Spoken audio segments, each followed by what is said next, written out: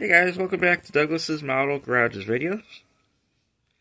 And I just want to show off the 1925 Model T rebuilder I picked up from the show. And all I basically did was reinstalled the front suspension and put the headlights on right here.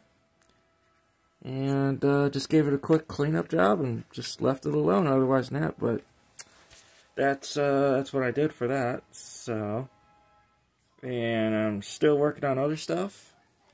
And as soon as I get more footage of other stuff, I will let you guys know. But this is a very well detailed for a rebuilder, and well, for being sold so cheap, I mean, they probably could have made a little bit more money on this one because very well done, and it's very simple, and it's very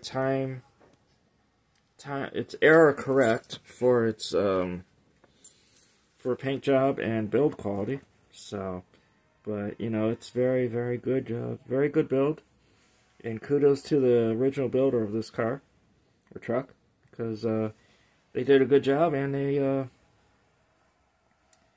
wherever they at, or if they're watching this, I hope you see what I'm saying here, and you did a very good build, and I'm happy to have it in my collection and be the caretaker of it.